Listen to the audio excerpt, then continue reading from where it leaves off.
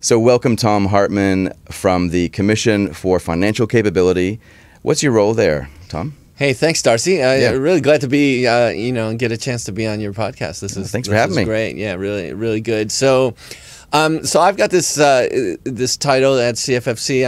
I'm managing editor there, and I'm thinking that some of your audience may be familiar with Sorted. Totally, yeah. And you know, the website, the tools. That's basically, we're the team that puts out Sorted, and Sorted is a brand that is probably one of the examples of a government using a trusted brand to get out to the public and reach people with positive data and messages and a lot of helpful information. A lot of the information that we have put up on Sorted is made for a general audience. People, and at the beginning it was very much a self-serve audience, people who would go on a website and find information for themselves. These days we do other things, like we have programs in the workplace, programs in the community, and even in schools where we're actually interacting with different cohorts of people. Give me an example of what you guys do in the workplace.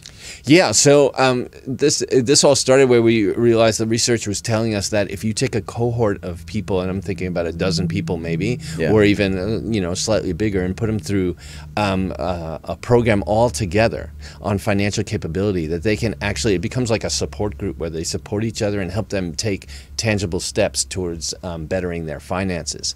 So as opposed to just telling people stuff, and we know that there's this huge gap between knowing the right thing and actually doing the right thing. And so an environment like that in the workplace. So it started out with employers like the warehouse, but then with like Defense Force and police. So it started to work, and now we've got a whole bunch of workplaces. And so these financial capability programs are become that. Because there are, I know that there are some financial advisors that will do that, or there are some groups, but there's always a sale or a pitch at the end of it. And maybe 80–90% of it is awesome. It's good content that's going to really help people. But I guess where the point of difference is with something like what Sorted is doing in the workplace, then that gives that kind of unbiased, hey, there's no agenda here. This is just factual information. We're going to facilitate something. And I guess as soon as you break the ice, people then carry it forward, don't they? And then you begin to change the culture. You know, that is definitely one of our advantages in being, taxpayer funded, is we are there for the taxpayer, not selling anything. And so that leads to a level of impartiality and trust. We don't have that hidden agenda. We don't need to pay the bills that way. We pay them other way, and we're there really as a public service. 'Cause I was talking to somebody just this week about this, that because they were asking me, what's the motivation for doing this podcast, for example, and it's kind of like people sometimes scratch their head when they think, well, what's in it for you? And well, there's nothing in it for you. Why are you doing that? That doesn't make sense, because you don't normally see people in the private sector doing things generally and genuinely with no agenda. So it's quite weird when it happens. Whereas when it's something from the government, that's kind of what you would expect. Right? It's definitely a public service, but there's a lot of work from the team that gets put into the different tools and things. But it's important to know that CFFC is actually the Office of the Retirement Commissioner.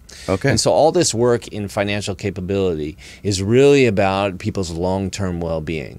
And we know that we can't dial up people's long-term well-being unless you get into the short and medium terms as well, and have people sort out their finances and start to optimize them better, and then you get them looking towards those long-term numbers. So the ultimate mission then is to, I guess, help as many Kiwis as possible to get their finances under control so that they can be a little bit more independent in their retirement. That's kind of the ultimate long-term We're after long-term well-being. So you'll find that all the different work streams, whether we're in schools or even the work we do with retirement villages, frauds and scams work that I mentioned to you, maybe we'll talk a little bit more about that. It all is aimed at long-term well-being. Everything we're doing is in function of long-term well-being, but financial capability is much bigger than just the commission. There's a whole bunch of different organizations, whether in the private sector, in the public sector, who are working on financial capability.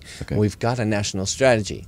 And the vision of that national strategy is everyone getting ahead financially. Good. So a lot of people might find themselves, as nonprofit budget advisors, a lot of different people trying to lift people's money skills, possibly for different reasons. But really, the goal is everyone getting ahead financially. It just happens to be that as the Office of the Retirement Commissioner, we're after that long-term well-being in particular. Got it. Okay.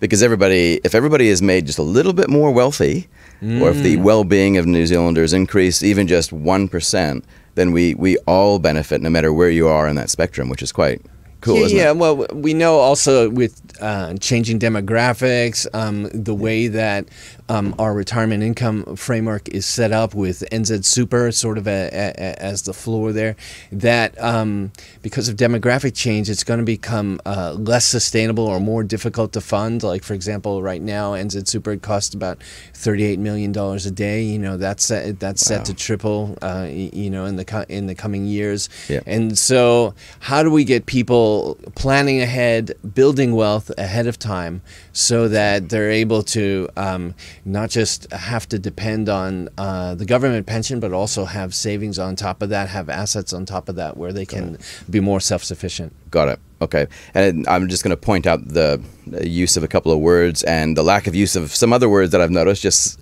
in the last 10 minutes that I'm hearing you using the word capability. Yeah. You're using the word wellness. So you're not using the word literacy or wealth, which is interesting. That's obviously on purpose, we do use the word wealth, but when we do, we have to reclaim it from its 13th or 14th century origins, which is well-being. Yeah, I mean, that's right. fundamentally, that's what we're after.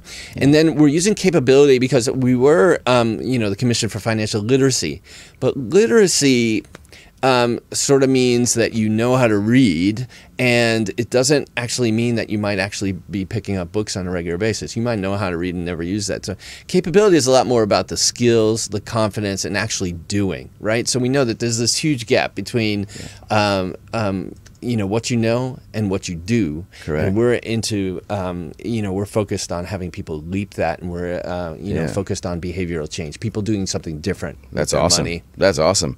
Because otherwise it's just a bunch of information. You can get information anyway. Like that. Welcome to the internet, right? Yeah. It's not that. It's all at our fingertips, right? Yeah. These days. Yeah. But it's about being capable, which I think is really quite an important distinction to make. Is that coming from an advisor's perspective, that's really easy because we're sitting in front of people one-on-one, and it's like intensive training and teaching. They are with you to do something different, right? If they wanted to do something the same, they wouldn't ever interact with you. They want a different outcome, or the best outcome they can. Correct. So they're already in a place where if you tell them, if you give them advice, hey, you need to do this, that the odds of them doing it are great. But for a lot of people who don't get advice, who don't have access to which is the majority, for most of us, we need to get to a place where our money skills go up, and that comes from making good decisions, making the most optimized decisions we can. Fantastic.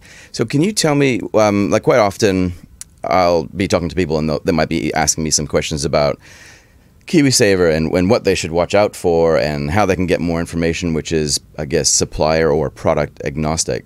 And I'll often refer them to some resources that you guys put out. Do you want to just speak to that for a little bit and tell me what's available there? So KiwiSaver is one of those things that I have been focused a lot on. I mean, this year we've had our 3-yearly review of retirement income policies, and together with that, there's a whole bunch of KiwiSaver recommendations trying to make it work better. And why the focus is because it's one of the main vehicles that we have, one of the main pillars of our retirement income framework, having people prepare for that long-term well-being. Okay, so we've got this focus, right? So one of the things that's been happening in the past few years is the data and disclosure has gotten a lot better on what we know. Like I can remember not so long ago, the dark ages, right? Everybody was reporting fees in different ways, very hard to compare, to even understand what you were being charged. Returns were all being compared to different benchmarks. There were all sorts of, and so comparability was really difficult. So we need some.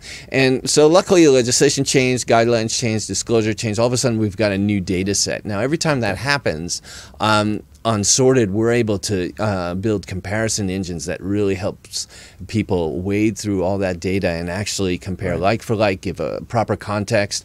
Like, context is king, right? When you think about it. If I said to you, or if you say to one of your clients, hey, these fees are 1%.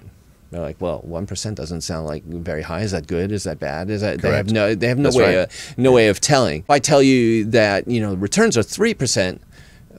Is that good? Is that bad? You really need the context. The data gives us the context. Right.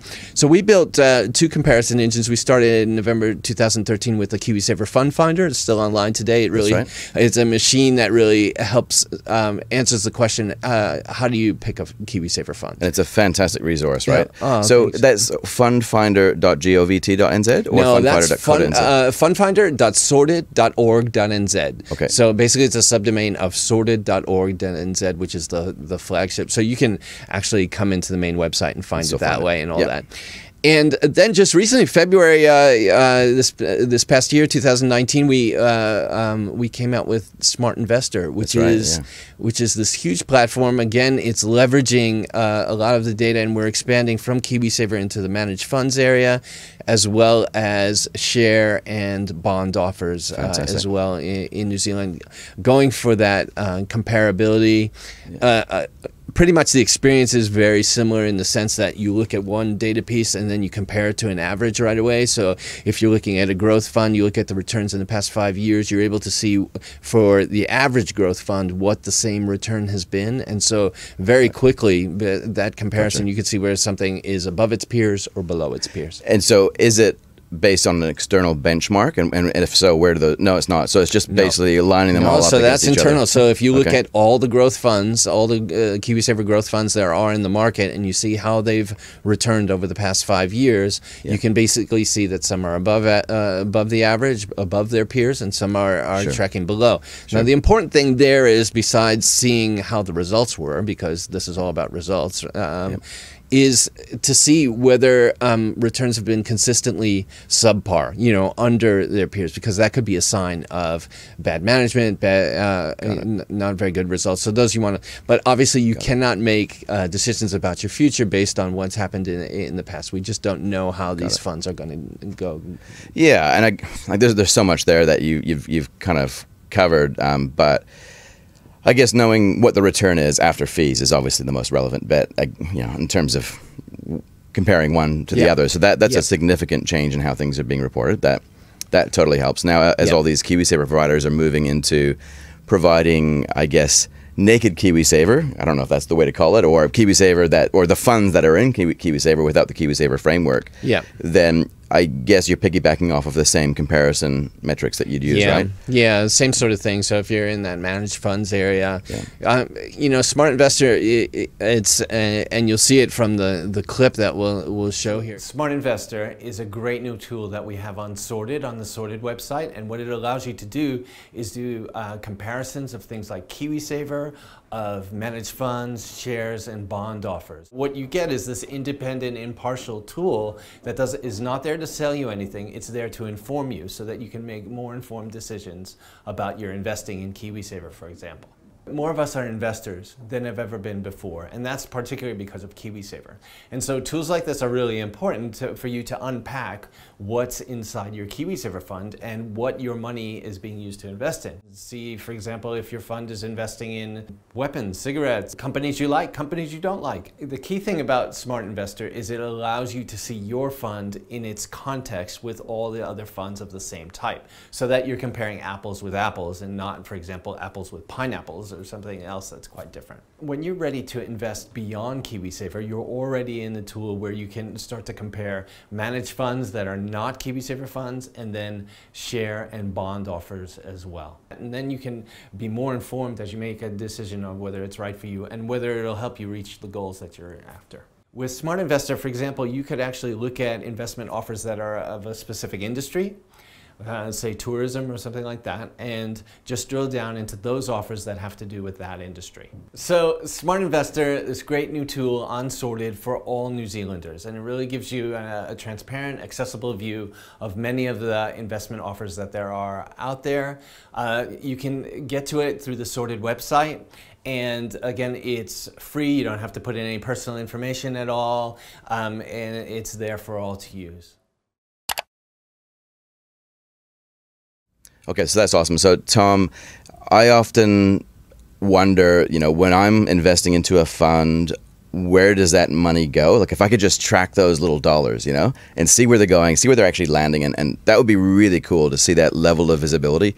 And I know that you've kind of you're building, or you have built that to some degree, right? Is that right? Yeah. So that's in essence, is one of the really new things about Smart Investor, and why I'm really glad that we were able to do this is because for the first time, you're actually able to go into a given fund, you know, search up your KiwiSaver fund. Yeah. You're able to download a spreadsheet of everything that fund holds. And so, for example, for people who are interested in responsible investing, in ethical investing, for the first time, they're actually, we used to be able to, like on the Fund Finder, we were able to just see the top 10. But now you can actually see the entire portfolio and see what you're, going into. Yep. Really? First time. So if you were investing into a low-cost KiwiSaver provider, which effectively was just going into a fund offshore, I guess the visibility might get harder and harder depending on how many times that one through, right? You'd have to unpack, and you'd have to look at, say, a Vanguard or something like that, and see what's being held in one of those. But at least you'd be able to see in your KiwiSaver fund, it's primarily in an index fund. That's cool.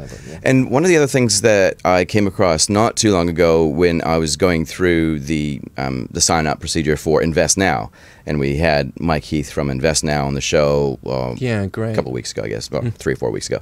And on their sign-up process, they directed people to a tool that you guys put out to help figure out what kind of investor you are, which I think is quite cool. So you want to just tell me a little bit about that? Sure. Yeah, and that was actually one of the first tools I worked on when I started at the commission. It's been really, really good. So essentially what we want in terms of when we're working on investor capability is them to get more goal-oriented and more strategic on how they get there. And so part of that is just self-knowledge, like you know, what kind of investor are you? What's your profile? What's your risk level that's appropriate for you? So we built something called the KiwiSaver, the Investor Kickstarter, is what it's called. And basically, it's still a little bit blunt, but it takes us through 9 questions that are really about your capacity to invest, your time horizon, and about your tolerance for risk. You know, it's still one of the better ways we have of gauging that. And you know, we come up with 5 different investor types, and we basically show you know, what a typical asset allocation will be for each of those. And then we give some ideas. We even had the actuaries give some projections about, hey, for that given asset allocation, what can we expect to see? So those are fairly conservative too. We're not trying to pump it up. You know, that's the danger when you see certain you know, advertising. It's trying to funnel you into a given product. Projections going forward might be way optimistic, and we see that sometimes across the market. Here we've gotten the experts to say, well, you know, if you're investing as a growth investor, you know, this is what you can really expect, and after fees and inflation as well. So you really get, you know, we're trying to give people the best idea of what they'll receive in the hand. What are the real results that they can expect? I think that's really cool because with a lot of this sort of stuff, it increases visibility, and it's like looking through a glass a lot clearer to see what the options are. But unless you kind of flip that paradigm on its head and view it as a bit of a mirror, that sometimes it's about knowing who you are a little bit before you interact with it, you kind of need to see in both directions, don't you? And that's what I really like about that. And I'd like to see even more of that, so that everyday Kiwis could know themselves better and how they may respond, especially to market conditions. Because until it happens, they might not really know. That's the difficult part about gauging, you know, someone's risk tolerance. Is that everybody has an appetite for risk on the way up. As soon as things start falling, you know, they go up like an escalator, come down like an elevator, and on the elevator, everybody is or the elevator shaft. Exactly, running for the door. Sort of thing. So it's not an easy thing to do, but really the goal there is to get people thinking strategically, so that they're not just running for, you know, a share fund without knowing how much of their portfolio really should be in shares. What's the investment mix? And on Smart Investor, it is really a high emphasis on mix on each of those funds. What is the mix that's inside of it? Is it appropriate for you? So you match up where you are as an investor with the product, and you bridge that. That's cool. That way. Tell me about scams, because people are getting smarter. I know if you're investing and trying to grow wealth, you're going to be trying to make the very best decisions that you possibly can. But one of the risks that are always there on the periphery is what happens if someone screws me? What happens if I get scammed? and you guys are on the cutting edge of this. And tell me what you guys do in that space. Yeah. So it's both my privilege and it's unfortunate in the sense that this job is needed at all. But basically, I manage a couple of fraud investigators, and their job is to work different cases of an investment scam is one of those categories that we see. There are others, romance scams. They morph into each other. They become different things. So many different situations. But to give you an idea, the environment that we're in is very much a Wild West environment on the internet. I mean, your audience will already know this, but they may not have seen the extent that we have. So let me give you an example. I mean, the idea of a fake website, nothing new. The idea of your bank's website getting faked, possibly new, and we see new websites going on posing as a bank website, and then see that they were created last week or something like that. Right? Yeah, and if you look at the domain and things like that, and people don't always get this. But here's the main one where you get an idea of how wild this environment is that I've seen entire government authorities faked in order to legitimize an investment scam. Is that right? Kind of like the IRD, for example. Yeah. Fake. So imagine that an entire entity has been created just to prove that an investment is in fact legit when it's not. Right. So, and that happened last year. So you're trying to do your due diligence, right? Yeah. And I'm sure you advise people to do this. They're doing the research. They hear about, maybe they get cold calls. Maybe it's someone who they've become a friend of, or they think they've got an insight. There's that scarcity thing. Hey, this is an exclusive deal to you. Don't tell anybody about it. But if you invest this way, So they start, people are smarter. They start to do their research. But when they do their due diligence, they might go looking and find this one government authority that says it's legit, and the whole thing has been faked. Right. Is that right? The entire... You give me a great idea for a fantastic scam, by the way, Tom. Oh, yeah, sorry. I'm probably upskilling you in how to rip people. No, you better not. Man. Or somebody in our... No, I'm just kidding. Yeah. Yeah, it's an unfortunate fact of life that it is still very much an unregulated environment. But I guess out there. that does, though, illustrate the point, though, that if you can imagine something incredibly devious, if you understand how a little bit of this technology works, you can also bridge that gap and say, well, somebody else can probably think about that. And then when you're doing your due diligence, have that lens on, right? Yeah. As like an easy, not an easy way to catch them all, but as one way. You almost have to put this deviousness sort of filter on, don't you? Well, yeah. The best thing I've heard is really trust and verify, right? Okay, so if you check to see if something's real, and one of the best ways is if you get cold called, even if it's from a brand that you trust, best thing is just hang up, do not engage, make your own call to that organization and see if that's for real. Of course. Yeah. There are a lot of social engineering and psychological tactics that are being used against us. Sure. And it's not some guy with a hoodie and a laptop anymore. We're talking about organized crime rings, and if you think about Wolf of Wall Street type of where you've got a pump and dump situation where they pump up the value of things. Well, these scam operations work in the same way. Right. And so it's really not fair. You've got unsuspecting people on one hand, but even sharp people on the other hand. We're talking about business owners. We're talking, we see people routinely lose hundreds of thousands of dollars and many times into the millions. Is that right? Yeah. And they don't, no one's going to talk about that, right? Because they feel probably quite embarrassed and shameful, right? That's right. But it happens, and it's just like everything else. The more you talk about it, probably the better it is. But yeah, so the reported number last year was that New Zealanders lost $33 million to scams, right?